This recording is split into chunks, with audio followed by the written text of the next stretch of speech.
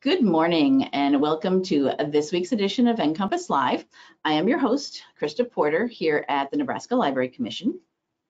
NCompass Live is the Commission's weekly webinar series where we cover a variety of topics that may be of interest to libraries. We broadcast the show live every Wednesday morning at 10 a.m. Central Time, but if you're unable to join us on Wednesdays, that's fine. We do record the show as we are doing today, and then the recording is posted on our website for you to watch at your convenience, and I will show you at the end of today's show where you can access all of our archives. Both the live show and the recordings are free and open to anyone to watch. So please do share with your friends, family, neighbors, colleagues, anyone you think might be interested in any of the topics we have on NCompass Live.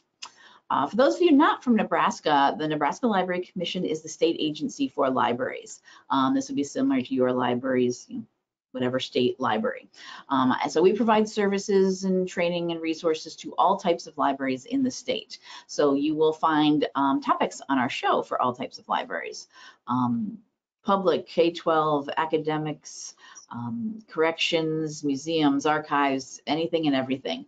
Really the only criteria for our show is that it's something that libraries are doing. Or something, so we bring on people from libraries or resources and services we think may be of use to libraries. We do book reviews, interviews, mini training sessions, demos of services and products. It just runs the gamut. We sometimes have Nebraska Library Commission staff that come on and do presentations for us on services and things that we're offering here through the commission. But we also have, I'm just moving my screen around here, have guest speakers that we have come in, and we have that today with us. We have on the screen here, you can see, is Dr. Jody Green. Good morning, Jody. She's from our Nebraska Extension offices here in the state of Nebraska. And also on with us, we're having webcam difficulties, but we're having screen and audio is fine, so that's all right. From our Lincoln City Libraries right here in Lincoln, Nebraska, is LeeAnn Sergeant and Jen Jackson. Good morning, LeeAnn and Jen. Hello. Hello. Their interface thinks it's doing the webcam, but we're not seeing it. That's okay. We've got their slides. So, and today we are going to talk about bed bugs in the library. Good times. But it's not your fault. It's okay. We'll tell you all about it, how it all happened, what it's all about, and what you can do to deal with that. So I'll hand over, I think, to you, LeeAnn and Jen. You guys are starting. All righty. Thank you for having us. Sorry about the webcam, which is still thinking, apparently. Just to kind of go over what we're going to talk about today. Yes, we are talking about bed bugs, those fantastic pests that are always a potential issue. So to start with, we'll have Jody talk about the biology of the bed bugs, and then we'll talk about the challenges libraries have to think of when it comes to bed bugs, policies and procedures that we've come up with here, staff training, and then we do have some pictures for those that are faint at heart. Beware. Yes, there are have a warning on this one. Yeah, probably should have. There are pictures of like evidence of bed bugs and stuff for to show people what to look for. So we're going to actually hand it over to Jody to let her tell us everything about the bed bug itself. All right. Okay, Jody. Okay, so Jody, you need to get your screen up then with your slide. All right, hold on a sec. There you go. You should see the pop-up now for you. Yep. Are you seeing it? Yep. Bed bug biology. Okay. And I'll also let everyone know before we jump into this, so we will have these presentations available for everybody afterwards with the recording of the show as well. And I even have an email here from LeeAnn this morning, templates for their letters and things. And so other documentation they're going to be talking about, we'll have access for all of that afterwards with the recording. So go ahead, Jody, take it away. Okay, well, good morning, everyone, to those of you who are joining us today. So I am an urban entomologist, and I am located in Douglas and Sarpy County, and I'm just doing the portion on the bedbug biology, but bedbugs are something I talk about every day, probably. So it's not uncommon, and I love the library, and I love all of the training that gets done because everyone knows what they're doing. So I think people should continue to go to the library. But so about bed bugs, let's see if I can. Bed bugs are insects, and they are, we call them true bugs because everyone calls the creepy crawlies bugs, but not all insects are actually in the order that are bugs. So the order is called Hemiptera, and they are all separated from other bugs or insects because they have a piercing and sucking mouth part. So these may look familiar, some of them are really pretty. We may not see them like this, but these are all types of bugs related to bed bugs. And so that thing in common is that piercing, sucking mouth part that a lot of them will hold under their bodies. And so you don't see it, but it's like a beak. Entomologists call it a rostrum, and what it's used is for sucking on liquids. And so for most of these, it's going to be plants, they're sucking plant sap, but for bed bugs, unfortunately, their liquid of choice is going to be human blood. So bed bugs, this is what they look like. It's a close-up of what an adult bed bug looks like. So they're a reddish brown, oval shaped at the first, they're about a 1/4 of an inch long. So these are adults. They are flattened, so from the top down, so kind of flat like a pancake, we say. They do not have wings, which is very important identifying character. So if anything is flying, not a bed bug. And again, they have that piercing, sucking mouth part. So if you can see this one here, that rostrum or beak is held under on the underside of its body. So it's important to identify the bug because there are other insects that resemble bed bugs, and the closest relative that we know is the eastern bat bug. And if you're in places like Lincoln or Omaha, we have a lot of bat population, and they also live in urban areas, in our homes, in our churches, attics, type things like that. And so the bat bug here on the right, you can see has longer hairs, and it's not just the hairs everywhere, but it's the hairs on, this is the part we call the pronotum. So this is the bed bug, it's a human bed bug. They have shorter hairs in relation to the eye, and you can see this bat bug has very long hairs. And so if people bring me a bug, as long as it's got a head and at least one hair, I can identify it. But it's very important because when it comes to treating for a bed bug or bat bug, it's very different. They behave different. The treatment's going to be different, and most people are thanking me when it's identified as a bat bug. So we always want to make sure. So identification is the key. So it's very difficult though, because bed bugs will look different based on their feeding status. As you can see here, a hungry bed bug versus a full bed bug, the sizes, their shapes, and their age. So you can see here almost when they're hungry. Yeah, so they're pretty transparent. You can see their gut or that digested blood in there. So I mean, it's pretty, I don't know, all my things make people itch and crawl, so I'm used to that. But you can see how flat they are, and that's why they can hide so easily, you know, cracks and crevices, and they go unnoticed. But yeah, they're transparent, but even younger, they're even lighter. But when they're fed, and that's how we can tell they've been fully fed, at any age, they become engorged, they become elongated, and this deep dark red. But you can see these are each adult bed bugs, but one is hungry and one is fed. So they can look very different. And then add in the different life cycles or the life stages, you can see that they appear a little bit different. So it's no wonder that people can get confused, but they are all, you can see them with the naked eye. So that's important to know. Sometimes people are thinking they're invisible, but they're not. You just have to know what to look for. So bed bugs develop through incomplete metamorphosis. So they go from one life stage to the next, but they don't go through a dormant or pupal stage like butterflies or moths or beetles. It's going to be, these younger ones are nymphs, and they resemble the adult, but they're not able to lay eggs or mate. So the danger with that is that each one of these life stages can feed on blood, and they all are going to be more or less in the same habitat, even all together in a harborage area. So this is their life cycle. They go through 5 developmental stages before they get to adults. So we call those, as entomologists, instars. So they go through 5 instars before becoming an adult.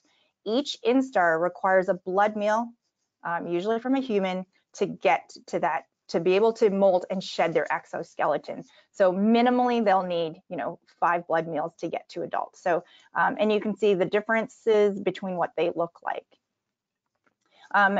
I do want to talk a little bit about mating, because if you know anything about bed bugs and the drama with them, they mate through traumatic insemination. And the reason why it's called that is because this male, his intromittent organ is this dangerous looking, creepy thing, but he stabs her directly in the body cavity and ejaculates the sperm in there, and she's able to store that to lay eggs. And she's actually evolved this ectospermolage in her body to be able to withstand that and the bacteria that may be introduced there. So we can tell the difference between the sexes of the bed bugs based on the shape of the end of their abdomen. The reason why this is important is because if you find one bed bug and it's an adult male, that's pretty good. If you've found an adult female, that's maybe not so good. So it's one of those things that may put people a little bit more at ease. And also, like, if you're finding a female bed bug that's likely mated, you're going to be looking for eggs, you're going to be looking for nymphs. So it kind of can help with clues and to see why they are so successful in the fact that they can continue on without us knowing that they're there. So females require blood meals to be able to lay eggs. But after they do that initial mating, they can lay eggs for up to 50 days after mating. So that's how that works. But they do require that blood meal. So if you kept a bed bug in a container, it can lay eggs for 10 days. But it does need that blood meal. So this is what they look like. They're very small. People seldom find eggs. And this one I actually lost in a container, and it was stuck to the penny, because I always use a penny for a scale. But they're going to be found laid and stuck to surfaces, furniture, upholstery. This is just a little seam or fold in a recliner. After each blood meal, they need to molt. Insects have exoskeletons in order to grow. And so these are just like empty shells. Sometimes they resemble, like a popcorn kernel or something like that. But it's important to know, because if you find these in the books or in your home or anywhere, that this means that there was likely that there was a bed bug there that had fed and molted to the next stage. This illustration, or this image here, shows the 2 former exoskeletons of this nymph. And then these are exoskeletons found in a harborage of, bed bugs of similar ages. They feed on blood of humans, and so they excrete digested blood. So the fecal stains that stains, fabric, books, any type of material are going to look like dark ink stains. So depending on the surface, it will look different, but this is what it looks like when it's wet. This is what it looks like absorbed into like a paper. It's kind of got a shiny raised surface. If you look at it, this is a bed bug that's on filter paper, and you can see there's dark spots, there's little lighter spots, but this one's a full bed bug, and you can see that it's going to excrete that. So you see these signs, that is one of those signs that you may have bed bugs that have been there or still there. The rate and growth of development really depends on the environmental conditions. So that it's not too hot, not too cold, and that there's a steady food source. And this is why infestations normally do not occur in places where people don't sleep regularly. It's going to be those, hotel rooms, college dorm rooms, cabins, where people are going to be. They feed on people. So in optimal conditions, what unfortunately is the optimal conditions for our living too, 70 to 90 degrees, they can complete their life cycle from egg to adult in as little as 5 to 6 weeks. Their typical lifespan is 6 months to a year, and so 3 to 4 generations per year. But even if there's that one female, she can end up laying eggs. Those eggs can develop, and she can mate with those male offspring. So that's how infestations can occur. So bed bugs locate their host by sensing the carbon dioxide that we breathe out. And then when they get closer, they can locate us through our body heat. Feeding, so they don't live on the body, they live off the body. But when they feed, it's about 5 to 15 minutes that it can take for them to get a blood meal. And in that time, as you can see in this video of my arm, they can become engorged and be 3 times their body weight in blood. This little nymph here didn't even step off the filter paper. He just stuck his mouth part over top and started feeding. And you can see that. I mean, I think this was maybe 8 minutes. It was pretty quick. So you can't feel that. I honestly could not feel that happening. So this is why when this occurs, we do not even know what we've been bitten by. We may wake up, with symptoms, may not. This is the bed bug before it fed, and this is that same bed bug after it fed. The things entomologists do for images, for presentations, right? Yeah. Wow. Thank you. Brave. I only did that one time. This bed bug was actually called the chosen one. So adult bed bugs, they don't have to feed every day. So that same bed bug only needs to feed every 3 to 5 days in order to get the meal that it needs and to molt or to lay eggs if it's a female adult. What they do is they inject these compounds to aid in blood feeding so that we can't feel them and so that we don't clot. And so some people are allergic to that, and you'll see that I am, and some people aren't. And this is the danger of not being allergic and then not having any symptoms, and then having, when people say, how did you not know you had bed bugs? If you have no reaction and they're such good hiders, it is very difficult to locate that you may have a problem.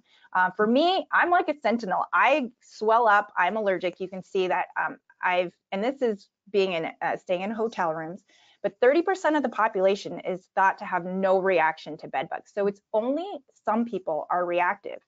If you're allergic to other types of things, like other types of biting things, would that be related to being more? Some people are, yeah, they have sensitive skin, and they are allergic to the compounds of like mosquito saliva. So I'm very allergic to those things. And you can see this is what happens. This is when I fed that bed bug. So I swell up immediately. Some people have a delayed reaction, so it could be up to a week later. And other people have no reactions at all. I get couples in here that have, like, my wife has bed bugs. And I'm like, well, do you sleep in the same bed? Yes. Well, you have bed bugs too. You're just not allergic. So that happens. So I just want to point that out because it's important to know to do those inspections and identify. You're not always going to feel it, and you're not always going to see, symptoms.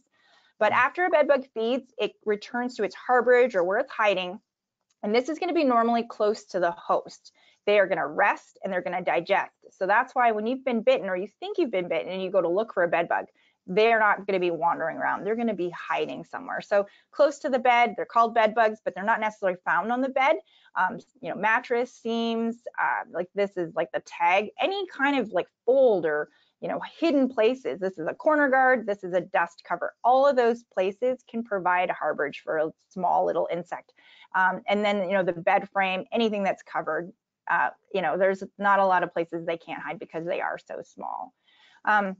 But I do want to talk about the difference between an introduction and an infestation. So an introduction is when a bed bug is dropped from a person that may spend time somewhere that has an infestation or lives in an apartment, a home that's infested. So they've dropped a bed bug, and so you may just find one that's just there. And this was, I think, a food pantry, a bed bug. So that would have been an introduction. It's not worth, like using pesticide or doing something crazy in that specific environment. It's take that bed bug out, do an inspection, let's vacuum the room. As opposed to an infestation where people are going to sleep nearly every single night regularly, or at least every 3 to 5 days, like in a hotel. That's where there's going to be eggs, there's going to be exoskeleton, there's going to be bed bugs of all life stages, and that's going to be where that infestation is. So if you can tell the difference between that. And unfortunately, this is actually a backpack. So this could be a walking infestation, but this person put their backpack right beside their bed every night, and that's where they sleep. So they had that blood meal to continue its life cycle and generations. So bed bugs get around to places, since they don't fly or jump, they get around because we carry them around. We basically let them hitchhike on our things, and this includes luggage, it includes used furniture. Sometimes we pick things up. I know in college I picked up all my stuff used, and these things are things we need to think about. And then the reason the library comes in is because if you're like me, sometimes we have books by our bedside table for quite a while. That becomes part of our host sleeping area. And if there's, a bed bug infestation, bed bugs will likely, they can get into the books, and then they become a library issue when people drop them off. So that's my segment, and if anyone has any questions, I'd be happy to answer those. Sure. Thanks, Jody. Yeah, anybody have any questions you want to ask about any of the life cycle of a bed bug? Go ahead and type into the questions section of the GoToWebinar interface. I can grab them from there and can. Nobody asked anything while you were talking, so that's good. Give a couple of seconds here. No, just very interesting. That's it. Yeah, lots of good information there on, I think it's good to see what it looks like in real life, because I'm sure a lot of people don't know. They hear the bed bug and they get the fear. They hear the word bed bug and they get the fear, but they don't know, well, what am I looking for? And having those pictures definitely is going to help people figure this out. All right, so we're going to switch back to you now, LeeAnn. Awesome. All right. I'm going to make you presenter again, so you should be able to do your slides. All right, thank you very much, Jody, for joining us and helping us to understand the cycles of bed bugs and making us itch. Yeah. Yes, I am itching. It's probably good the camera's not on because I am just like itching like crazy now. When it comes to the bed bugs in the library, we noticed an increase in infestations about a decade ago. We took the first book that we found any evidence on to the Extension office for the bed bug identification. The Extension office has been very helpful all along, willing to look at items that we aren't sure about, et cetera, helping us to figure out our policies and whatnot as well. But because there's more evidence of bed bugs potentially in the library, we decided that we needed a bed bug committee. So that was formed here at Bennett Martin Public Library. Some things that the committee had to consider, things like policy considerations, how to train and determine best practices for staff, how to go about treating materials, because there's a variety of ways to do that, as we'll show in a bit. Determining the procedures that we use for workflows when items do come in with evidence, and notifying customers, and then providing information to the public so that it doesn't become a scary thing to them. We do recommend, like I said, turning to the professionals at the Extension office for help when needed. But the bottom line is the preventative maintenance and early detection help to prevent infestations. Okay, policy considerations that we have dealt with here when it comes to dealing with customers and bed bug damage items. Questions you'll probably have to ask are, do we discard or treat the materials? When we first process the materials, if we found any evidence of bed bugs, we would pull it plus anything around it in the proximity that could be infested. Then we review them. If they do have obvious bed bug signs, then we likely will discard the item. It's something we aren't going to add back to the collection. We do have a freezer that works really well, like a big chest freezer. Is that what they're called? I think they're called two-body freezers. But the big. Very descriptive there, yes. Yeah. That's the true crime lover in me. Yeah. Basically, we have a big freezer, and the freezer works really well. You just have to make sure it freezes to 0 degrees. And when it comes to freezing items, you do have to leave them in the freezer a minimum of 4 days. We also do have what we call a bakery, essentially a heater that we can turn on and put things in, and that we leave those in there for approximately 8 hours. So we'll plug it in the morning when we have items that need to be treated, and then we'll unplug at the end of the day. Things also to consider with that would be books can be used in the bakery, but you wouldn't want to put like DVDs, cases, stuff like that that could potentially melt. When it comes to contacting a customer, we send a letter to the customer, based on which occurrence it is. Here at Lincoln City Libraries, we have a first, second, and third occurrence letters. The first one basically just says there's been evidence, and so we need you to, if you have other items, we ask that they return them in Ziploc bags and bring them to the desk instead of putting them in book drop. The second basically tells them that, you can't check out anymore, you need to get it dealt with. The third is actually a certified letter that'll be delivered that the director of the library signs. These have all been approved by the director in the legal department. It is, like I said, important to tell the customer how to return the materials, because if they do have bed bugs, it's entirely possible that they'll be in more than one piece of library property if they have it. So you do want them to seal it and bring it to the desk instead of putting it in the bin where it could potentially infest other items. When it comes to dealing with repeat customers, some things to think about. Would you want to ban the person from the library, their personal belongings such as backpacks, book bags? Here we require, if somebody has made it to the third letter, which means they've been banned, we do require proof of treatment for them to be able to return to the library and to check out any more items. So far, when we assess the damage of an item, we will put the item charge on the customer's account. Generally, that has been enough to initially at least prevent people from checking out more items because they can't check out with the fine on the card. But if it's a repeat issue, then we have turned to banning in a few instances. Mostly it ends up getting taken care of prior to that. I do have a question about policy that just came up. And I think it's a very good question. You guys, you had started seeing instances of this happening. The question is, how do you get your board to admit that you have to make a policy on bed bugs? I suppose the situation being it hasn't come up yet, but we should be prepared. How do you convince them that? I was gonna say, I think just having like evidence. So if you do start finding items that have evidence, you can take those straight to the board. Treat them first. Yeah, treat them first after they've been treated, because the evidence isn't going to disappear after the treatment. That just won't spread.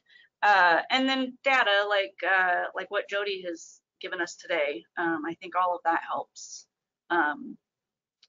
especially knowing that the library isn't necessarily the starting place of the potential infestations. But that, really, bed bugs can be anywhere. But because of the nature of libraries, it could potentially become a place where it spreads if something's brought in and not seen, like the bed bug evidence isn't seen, and then it goes to check out again. We're just potentially spreading that there. But yeah, I think the biggest thing would be evidence and data. And in general, with policies, library policies, it's better if you can. That's definitely true. Look, it's happened. We need to have a response now that this has become an issue. But also, you need to be prepared before it happens as well. And that's just something to talk to your board about in general, that we're going to have policies for lots of things we haven't encountered yet, but we need them first. We have to realize that this is something that happens in other libraries, in other communities. It could happen here, and we should be prepared right off the bat so that if it comes up here, we already have a process in place of how we deal with it. Yeah, you don't wait until after something's happened and then scramble around to figure out, now what do we do? You've got policies for other things in the library, other library activities that maybe you have not actually had happen yet, but you want to be prepared beforehand just in case. You utilize the experiences of others. Yes, exactly. Right here, Lincoln City Libraries. Yes, we know they're a bigger city than us. However, it can be anywhere. And then we have a question too, which maybe would be for Jody, but you guys might know as well. Does the diatomaceous earth help prevent spread? I suppose that's something that people have heard that it can. So diatomaceous earth is something that the bedbug has to come in contact with. And often when I see that applied, it's not applied appropriately. Like it's just a white powder dusted everywhere.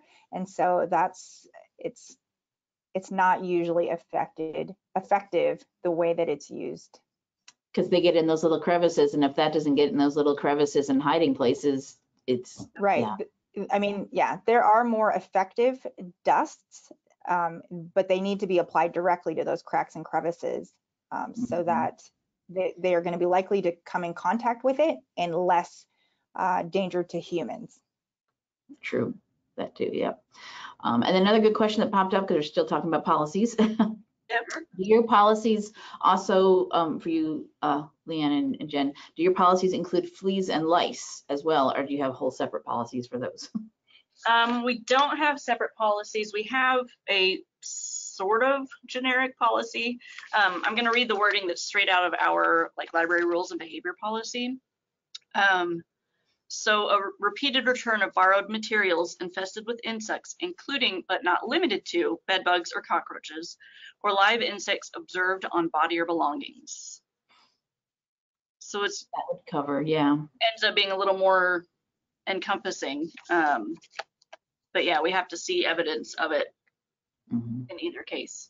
So it would include those because it's broad enough to, yeah. Right, Would yeah. include fleas, that wording would include fleas and lice, yeah, absolutely. All right, go ahead. All right, well, I am going to talk about the staff training. That's where I come in, being the direct supervisor of the majority of our frontline and backroom staff here at Bennett Martin. It's my job to make sure everybody is trained on identification of bed bugs and damage, because you may not actually see a bug or a carcass, but you may see those blood spots and other evidence. We also need all our staff members to, if they don't know every step of the workflow procedures, once they have found evidence, they know at least the first couple, which is to not panic and to bag the item and leave it where they're at and come and find a supervisor. But then we do have written procedures that we pull out every time and follow to the letter, which is really helpful, because in those moments when you have confirmed that, yes, indeed, you're dealing with a bed bug, maybe it's live, maybe it's not, things tend to get heightened a little bit, and we do all start itching and kind of, we have to remind ourselves to stay down on earth here. We also talk a lot about what to say to the public. This is a really sensitive thing. People automatically assume if you even insinuate that there has potentially been evidence of bed bugs in materials that they've returned, that somehow you're saying that they have a dirty house or that they're filthy or that they're, which is absolutely not the case. This can happen to anybody. It's a community-wide issue. Yeah, and they also want to blame someone. They want to blame the library. They want to blame someone else. So we kind of talk about, keeping it very discreet and private, and being very sensitive to their feelings about it. You don't want to jump in and just be like, you have bed bugs. No, it's definitely a sensitive thing to encounter, especially if someone is trying to check out materials after having returned something that has been infested, and a note pops up on their account, and then that person on the front line has to, let them know potentially before they've gotten their letter notifying them. We've had that happen before, and our staff were prepared and they handled it beautifully. So, preparation is the key, I guess. We also let them know how to protect themselves. I mean, usually what we're finding is evidence. We have had situations where we've had live bed bugs in the library, things like that. But we always just advise people, you know, go home if you can, you know, take your clothes off in the garage, throw them in the dryer for, you know, a while. You know, be careful with your belongings and things like that. I think, thank you. All right. Workflow considerations. We inspect all materials that come in that are being checked in. We've trained our staff on how to do that, how to check the spines, the corners, the creases, all those places that those little hitchhikers like to hide. And part of me wants to say, unfortunately, but it's also a good thing. Our staff is very, very good. They're very meticulous and detailed about looking at items and checking for stains and things like that. If they do find something that's questionable, we have to determine if it's obvious bed bug damage or if it's suspected. One of the workflow procedures that we absolutely maintain, I'm pretty strict about this, is when our staff is checking items in on a cart, those items don't go anywhere.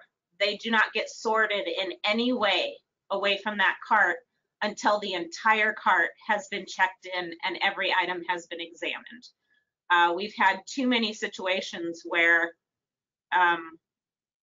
you know, you get 3/4 of a way through checking in a cart and somebody finds, you know, a perfectly squished bed bug in an item, and then we have to go back and find all of those items. There's potential cross-contamination for our whole, you know, collection. So we're very, I guess, siloed in that way, keeping everything, you know, contained. You just make it a habit of everybody that, I think for other types of damage you're checking for too, just, you know. Exactly. Liquid damage. Did a dog pee on it, whatever. Right, exactly. I mean, you know, personally, I'd much rather have to check in or, you know, examine a book that a dog peed on than find bed bugs, but, you know, such is life. We also, because, well, how should I say this? If we do find materials on a specific cart, what we do then is treat everything. We do have in our workflows a little bit different procedure for things that are just suspected, that may have been near or come into contact, but may not be the infected material. Part of that is, you know, charging the customer where we're finding the evidence, placing holds on any of their outstanding items so that when those items come back in, no matter where they return them, that pops up and we know to bag it right away and get it in a freezer or a bakery for treatment. And then as LeeAnn was talking about, we do contact the customer. We prepare a letter based on the first, second, or third occurrence, and we reach out to them and just let them know, give them the information they need to return items safely. And then after items have been treated, whether it's 4 days in the freezer or a day in the bakery, we have a team of two. We have a couple of staff members who are kind of specially trained in, you know, reevaluating all of those items, because we know that not everything is, you know, is an issue because of bed bugs, but the possibility is there. So they've been trained to re-examine them and determine whether or not we're discarding them or returning them to the collection. Someone had a question related to that, because concerned about, you know, if the bed bug spotting that, you know, from the blood is on the item, the treatment of it's not going to remove that. correct? right? Correct. Right. So would that potentially keep popping up as a new discovery of potential bed bugs? How do you tell? Well, Go ahead. Sorry. what we do whenever we find damage of any kind, whether it's pen marks or something in an item, if it's something that we feel is appropriate to still keep on our shelf to remain in the collection, we make a note on the back inside cover on our labels, so that it doesn't just keep coming back through the cycle and trying to charge someone else, or having to bag a whole cart full of things because we see spots of blood or something. We try to make note of that so that we're not repeating that, no matter what kind of damage we're looking at. Yeah, that's what I was wondering. Yeah, I mean, you could note that somewhere, note it even in the record in your catalog. Yeah. This was actually treated on so-and-so date, so yeah. If it's really bad enough, we're just not even going to keep that item. We'll reorder it, so if necessary. But yeah, we have some other questions about the checking the items when they come back in.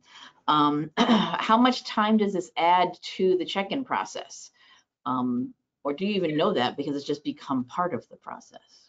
I guess that's a question. For us, it's really become part of the process. I would not say that it adds a lot when you've got well-trained people. Now, you're teaching them certain places to look and what to look for, but once they start knowing what they're looking for, it becomes second nature to be checking all the different places on an item, making sure things look the way it's coming back in the condition we need it to come back in. Right. I think that probably is a concern. People think, oh, now we're gonna have to, but it's Initially, it does add some time because you're learning. right. You're learning where to look and what to look for and whatnot. But I will say, well worth the time spent, because the alternative is you miss something and then you've got shelves and shelves of books or even furniture in the library that is now infested with bed bugs or cockroaches or who knows what, or mold. Or you're confronting the wrong patron about damage, whether it's bed bugs or other damage as well. You want to make sure, I think that just needs to be part of your process of checking in items, is making sure it's still in good condition. And in case you do need to contact that person about, insect infestation or other damage, you absolutely make that a thing. Yeah. All right. So any other questions on that, or should we move on to treating?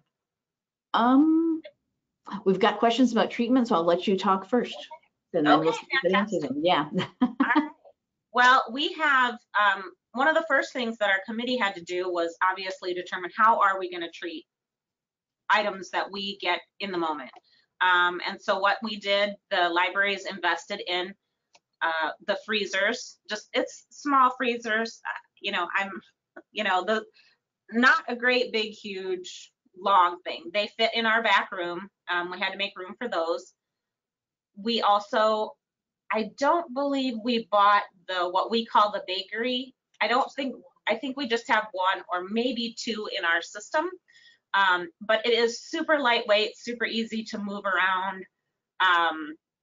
And it comes in very, very handy if you end up with a large amount of items that you end up having to treat, which we have had happen.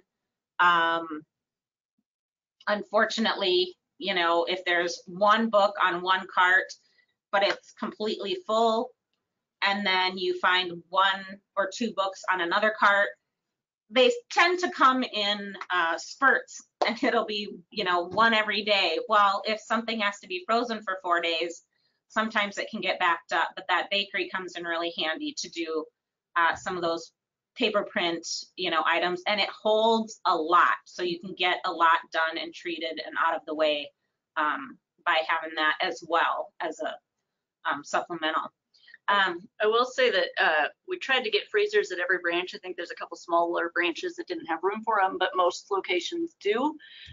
This also prevents having to transfer potentially infested items between branches to get the treatment. Sure. In the delivery, yes, that was a big problem for us. People were not processing things properly, and they would send them down here to our central library, and then we ended up with bigger infestations and having to deal with, you know, messes that it was kind of a nightmare. We also, you know, lots of Ziploc bags. We just get the big gallon Ziploc bags. And for obvious evidence, items that we know have infestation, we double bag all of that. If it's a whole cart that I have to have a staff member bag up, I might have them just do single bags. And we try to get several items in each bag. Sometimes if you're dealing with small paperbacks and everything, you can get a bunch in there. So it might seem like a big waste, but the other thing is as well, if there are bags that are just on the suspected items, we reuse those once they're done because they've been, you know, treated in a freezer or cooked or whatever. We recycle those since they haven't come in contact with any actual, you know, real damage. Latex gloves, I'm sure that most of us probably have a store of those left over from this last year. So some of my backline staff still feel most comfortable handling our materials, wearing latex gloves now anyway. The one thing that I would recommend, I use them a lot. We did not have them until I started in this position, and it made me really nervous if someone, you know, came to me and said, I don't know if this, you know, these spots, I don't know if that's actually evidence or what that is, I can't tell. And it's a little ambiguous to the naked eye. So, you know, I wanted to be sure, partly for my own, you know, peace of mind, but also because we were having instances where the line to treat things in our freezer was getting backed up because it was just kind of boom, boom, boom, and we were running out of space. So I wanted to be absolutely sure. Now I brought them today, but since our webcam is not working, you won't get to see me put on my really, really super attractive jeweler's glasses. My staff usually laughs at me, but I'm like, no, I'm putting these things on. I want to be sure. They have little headlights on them. Yeah. You can change out the little power of the lens, and I do. I mean, some of my staff, I think they think I'm crazy, but you know, you get right down there on the page. I'm not touching it, you know, nothing's going to jump on me or anything. But I would say I am about 99% sure every time I look at something, and I know I can look at it and say, no, that's ash from somebody sitting out by their fire pit, or, you know, that's a piece of food or something, rather than, you know, an egg, a bed bug egg or something like that. I can be sure, and it can save a lot of work, because that is the thing. I would say checking every material for evidence of this sort, evidence of any kind of damage, may seem like it adds a lot of time, but if you find the damage, having to go through this process can be hugely time consuming, and it's a lot of work. I would rather be 100% sure if we're going to have to spend time doing that. So Sure. these are super inexpensive on Amazon. We got them for every location in our system so that everybody can be sure. And like I said, they come in totally handy, very, very handy.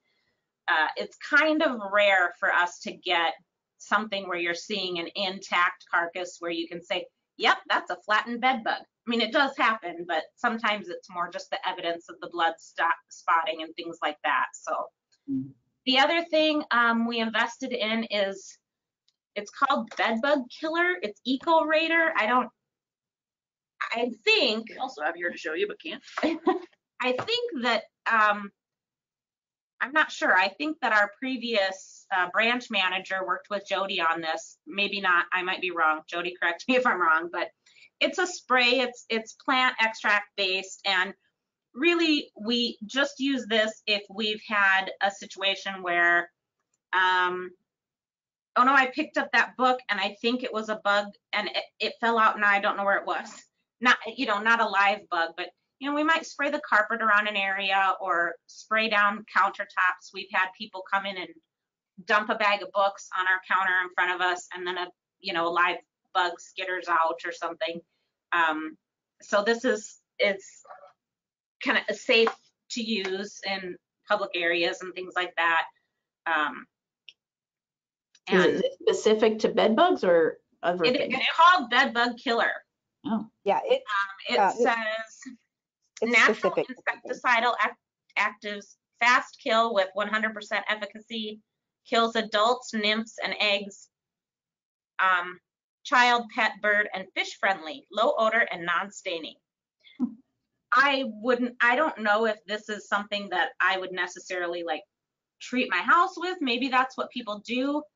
I would personally get professionals, but we have used it here. Like we did have one instance where we saw a patron had visible bed bugs on them. So we kind of followed the area that person had traveled in the library and sprayed to try to ensure that there weren't any here. Fell off and Mm-hmm. decided to.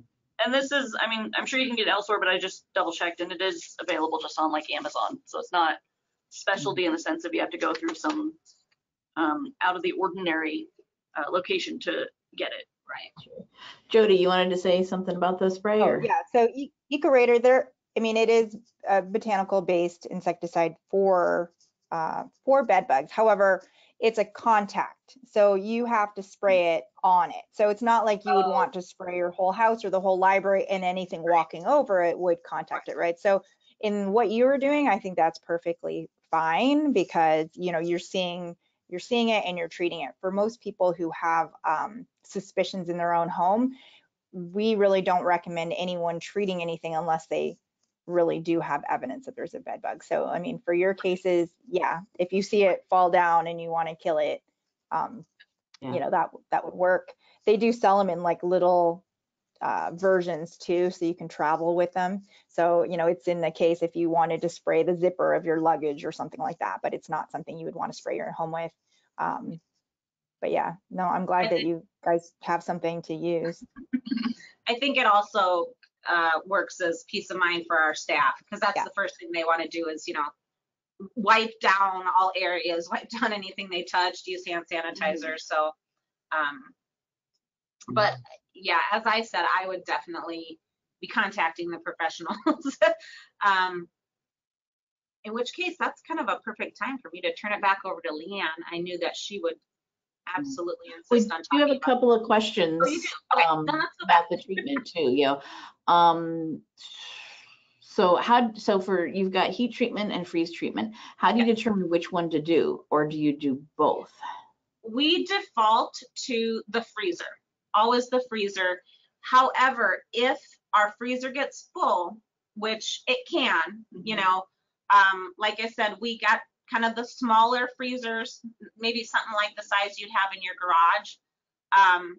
But depending on the library, maybe you get a great big huge one so that you don't have to run into this problem.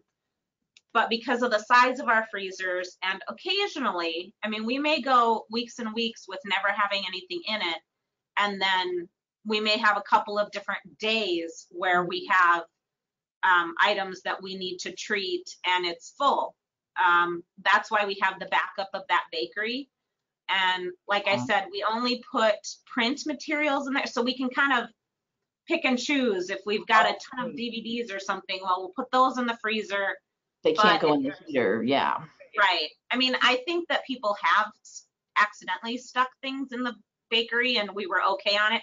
But when you're talking about potentially losing a bunch of, money and materials, if they get cooked and warped or something like that, I wouldn't take the chance.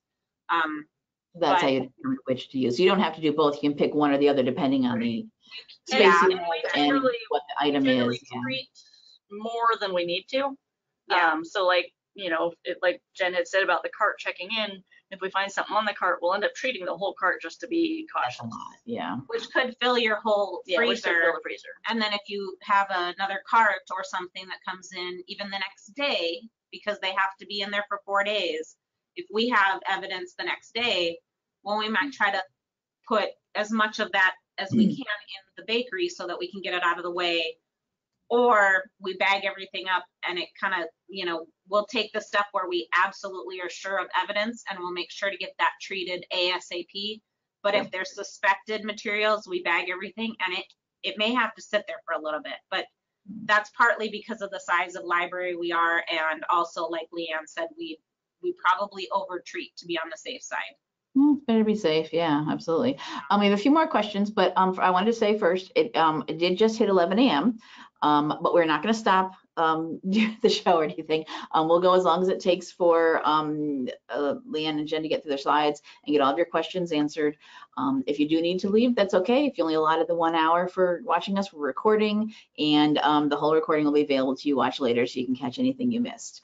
I also know, I think Jody, you had mentioned you might need to take off for something else right now. So if you do. Yeah, I can stay on for another like 10 minutes. Okay, sure. Yeah, you just let us know, no problem. So if anybody has any specific Jody questions, make sure you get them in. If anybody has that, let's do that now. But we did have, let's see, what was the other question? Oh, the latex gloves that you mentioned. Do they have to be latex or just any kind of glove? That's just. They don't have to be latex for those with latex allergies, but the just like the any kind of those gloves. Yeah. And then one other treatment question, can you quarantine items in Ziploc bags as a treatment? Meaning, I guess, just in a Ziploc, would that actually do anything on its own? Just putting them in a bag? Spread, but I don't believe it'll kill the bug. I guess Jody would probably be a better answer at this. Like eventually, without feeding, I would assume they would die, but I can't imagine. It would probably be, I mean, it would be at least a month, 3 months. They can live a long time without feeding. So that would be a month-long quarantine of the months. So I mean, I wouldn't even feel safe unless it was probably 3.5, 4 months in a Ziploc bag. Yeah, that's a long time to have things set off, not used. Yeah. So you'll probably look into freezing or heating instead. Yeah.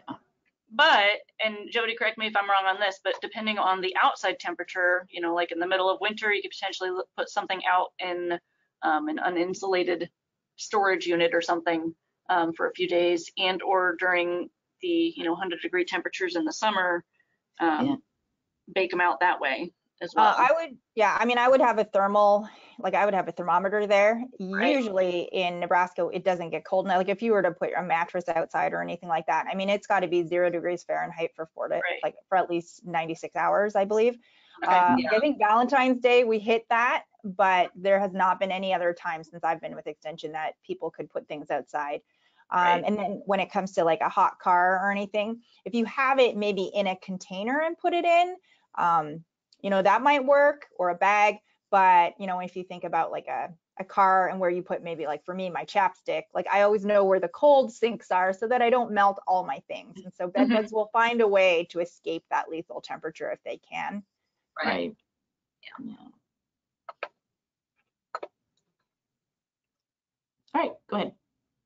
All right, one other resource we use are bed bug sniffing dogs. We used to have a dog named Spots that was our primary bed bug hunter. He's mostly retired now, but we do have Ruby and Charlotte. They come quarterly to all of our branches, all of our locations. When an item is deemed to have bed bug evidence in it, the dog will bark to alert us.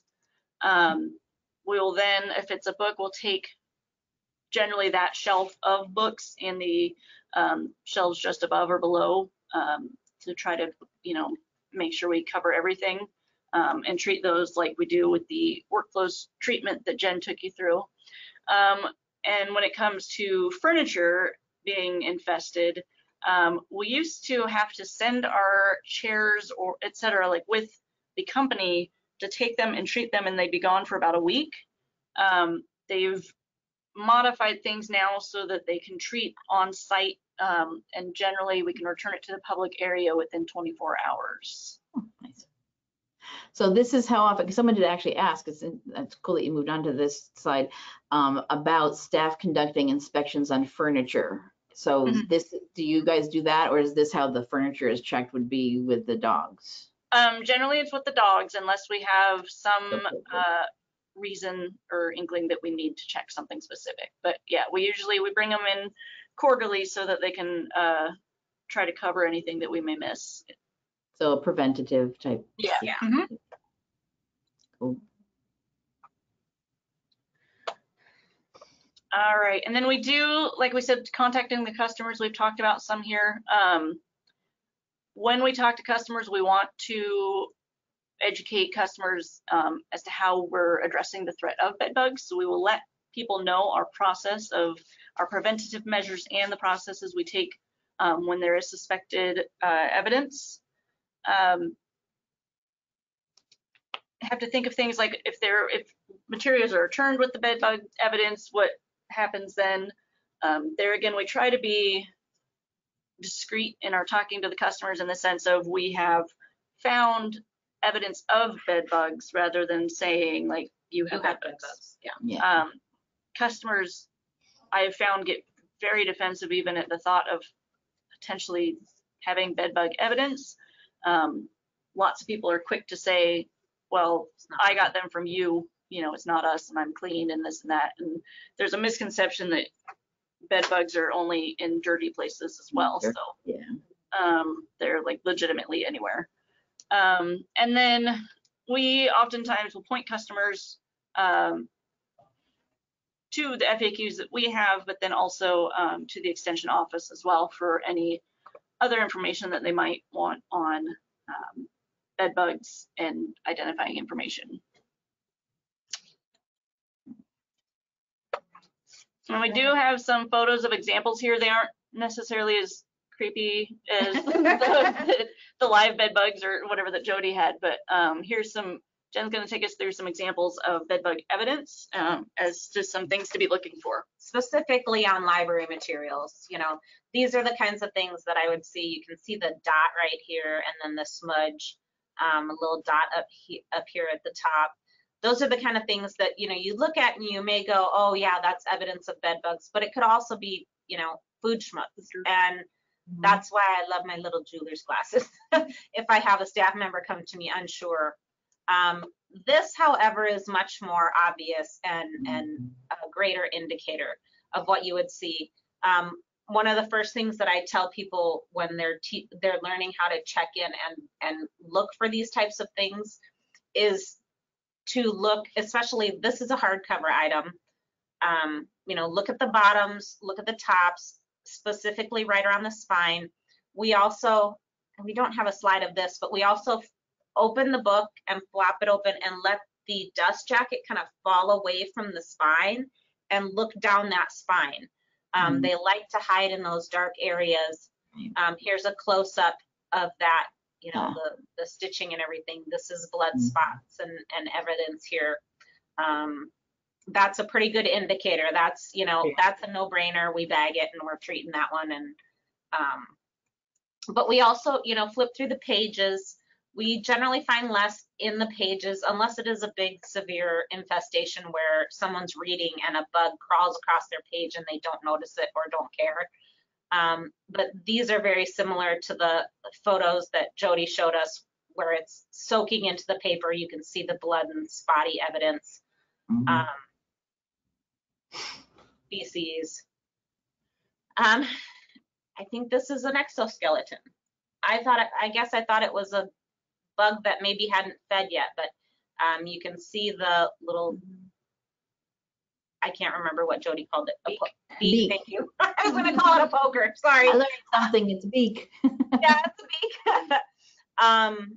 And you may be able to see this, but you might not be sure. This is obviously a very blown up one. Sometimes they're easier to see than others, but this is exactly why I purchased those jeweler's glasses, so that I can be as sure as possible before so that we can take the right steps in treating and following our workflows, making sure that we're contacting the right customer and handling everything properly. Okay. All right, just a little bit more, I guess, about our bed bug dog sniffers. We go through a company called Canine Bed Bug Detection. Like I said, Spots has mainly retired, but now they generally bring in their 2 dogs, Ruby and Charlotte, and kind of, especially at Fenn and Martin, where we're on multiple levels, they spread out and cover ground a little faster. So someone did actually have a question. I'm glad you mentioned that. Wanted to know what the cost is of the dogs. Oh, good question. That is a good question. Off the top of my head, I'm not entirely sure. I feel But like it's a specific company, Canine Bed Bug Detection, that does this as a thing. yes, and they're fantastic. I want to say, I'm trying to think invoice wise. I think it was like $250 for a branch, maybe. That could be way wrong. It may depend on the size. I think it's the size, yeah, of the building, and as well, we also have a contract for all our locations, which is 8 different locations of various sizes. So, but you see a picture of James there. He's fantastic to work with. We highly recommend checking them out. right. And they're based here in Lincoln, or? Yes, but they will also treat Lincoln, Omaha, Bellevue, Fremont, Norfolk, Grand Island, Hastings, Kearney, York, Beatrice, Council Bluffs, Iowa, and I think probably more than that. I think they're willing to go quite a ways to help out with this. I found their website and I'll share it. I'll make sure everybody has access to that. Yeah, and K9 is like the letter K9. K9, yeah, bed bug detection. Yeah. And then that is all we have. Here's our contact information for Dr. Jody, myself, and Jen here at Lincoln City Jody Library. had to take off. She's just gone. That's good. Thank you, Jody. She's already gone, but. Yeah, please let us know if you have any questions, you think of something later or want to know specifics on, how we may handle something. I mean, we kind of went through the treatment. We didn't talk a lot about how we handle it on a customer's account, but we do have very specific detailed workflows on all of that. So please contact us if you need more guidance. We know it's definitely something that will freak everybody out, staff, patrons alike. That's what somebody did ask, which is an interesting way of wording the question. How do you get staff comfortable doing the inspections? Is it just? Don't focus on the bed bug. When I train people, we do it, we're training them to check in. And part of that check-in process is examining all our materials for damage. And therefore, then you're talking about, okay, so some of the damages that we're looking for, this is what you want to look for. And, we have a great big poster in our back room with, the different images of bed bugs and the, all these kind of things that we've looked at today. It takes time, I haven't had anybody run out the door yet on their first day when I mentioned it. But that first time, I always tell them, look, when in doubt, if you're worried about it, if you think, bag it up, leave the item where it is. We really, really emphasize no cross-contamination. If you find a suspect material, don't carry it across the library to come and find me in my office. Leave it where it's at, bag it, and then come get me, and we'll go through it together, and we'll watch, you're not alone in this. Yeah. I have a lot of staff come to me and just say, I have a bug for you to look at, which is always great to hear. And then generally, there's a couple that are like, I'm pretty sure it's not a bed bug, but I just want a second opinion before I move on, things like that. So they'll bag it as if they were bed bugs, even if they don't think it is, then we'll take a look at it. And it's good to play it safe just in case. You'd rather, err on the side of caution, definitely. Go on with, what they're doing, and if it is, then we take the extra precautions with it. Yeah. Okay. And then we all walk around itching our hair, and they don't generally crawl into your hair. So we're, it's just one of those irrational reactions. Yeah. All right. So we do have someone else who did say, let's see. as here I am mentioning my head, yeah. We've had, the dogs, someone else said they've had that done at their location, and it was $200 per location. So that might be. That sounds all right. Yeah, I think it's the size. Yeah. But the dogs are very high. They're very highly specially trained. I mean, Yeah. you've heard of like cadaver dogs and drug sniffing dogs. These dogs are that. I mean, that's the type of training they go through. Like the same training. They're not.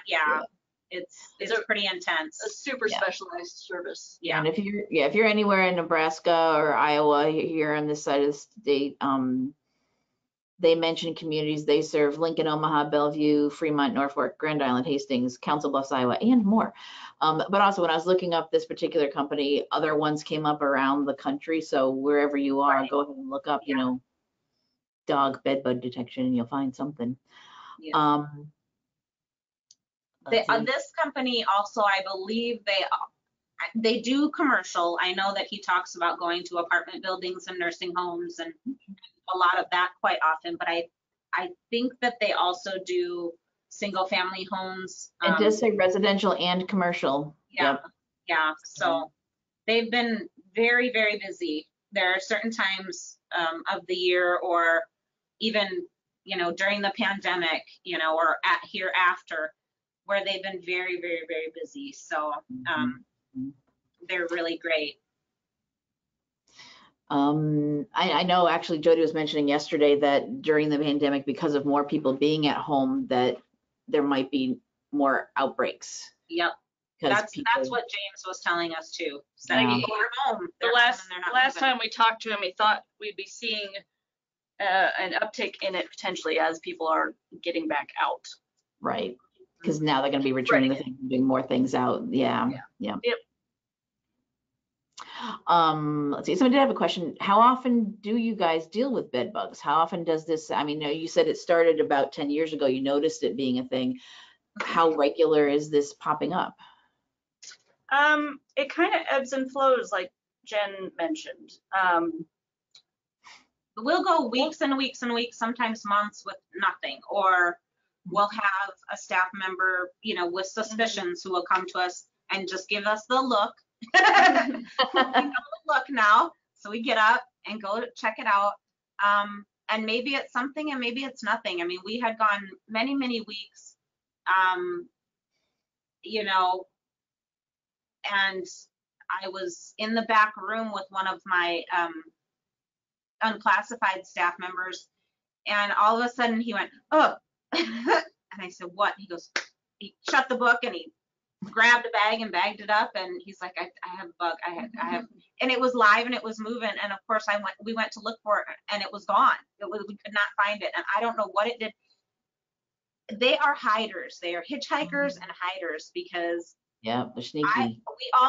We almost couldn't find it, and we almost said, oh, okay, well, you know what, I guess maybe it wasn't what we thought it was, and didn't do anything about it. And then I just moved something, because he thought he had squished it in the book in between the the cover, and nope, and then it moved, and then it that wasn't a fun night, but it happens. And then that caused us to have to bag up a huge cart, because it was right after we had stopped our quarantining for the pandemic. Oh, of course. The 3-day quarantine. So yeah, so we had a few more materials sitting around than we normally would. So I will say that during like the quarterly checks, pretty regularly they'll find at least one location. Yeah. Some branches get the all clear. I know that Bennett Martin in particular, being the central downtown library, I feel like we are less likely to get an all clear, which we did last time though, which was awesome, because that was like the first time I think ever at this location. But yeah, it really just kind of, it varies. Like there'll be some branches that get away scot-free with the check, and then others, there's like a piece of furniture that they had to spray, or a row of books that they had to treat. Yeah, you just never know. Okay. Yeah, we haven't had anything like all over the library. No, we haven't had what we would call like a major infestation. Mhm. And part of that is because of all the preventative, Mhm. you know, things that we do and the examining. And like I said, when I treat people to do the, train people to do the check-in, they're not just looking for bed bug stuff, you know, they're looking for those other damages that we see where people are writing in books or, you know, crossing out all the bad words or, you know, ripping a page or staining it with food or liquid. So, you know, although, like LeeAnn said, we are the downtown central library and our collection is a bit older than some of our other locations. So we've had things around for years. Our staff is still on top of it as far as like new damage and things like that. So the time that you spend teaching your staff how to look for this, you know, this evidence and everything isn't going to be wasted at all, because you know they're also going to be looking for other kinds of damage. It's just a matter of, and then you're deciding this book is so old, it is so worn, exactly. it needs replacing anyway. So it's part of a bigger process. Right, Yeah. right. So someone has a question. I don't know the answer to this. I think I do. Do you guys at Lincoln Libraries, do we have any automated material handling equipment, or is it all just? No, Currently, we don't. it's all touched by humans. Yeah, because they were wondering how would that change the process for looking for damage, and I guess that'd be a question for people who have one of those kind of systems. Right, yeah, and that's something I know when we've talked about trying to get a new central library, they've talked about the automated check-in, and I, at this point, haven't been able to figure out a solid answer as to how to instill some of those preventative measures using those. Yeah. Well, there's check-in and then there's checking after the check-in, I guess. Yeah. There's, yeah. Yeah. Well, and with some of those automated machines, if I'm speaking to a library out there who's very familiar and has had them for years and I say something wrong, please correct me. But quite often items are coming through either directly from the book drop or however that works, and they're getting sorted directly into different bins or areas. So you automatically have that spread if you have evidence or infestation somewhere, or the potential for that.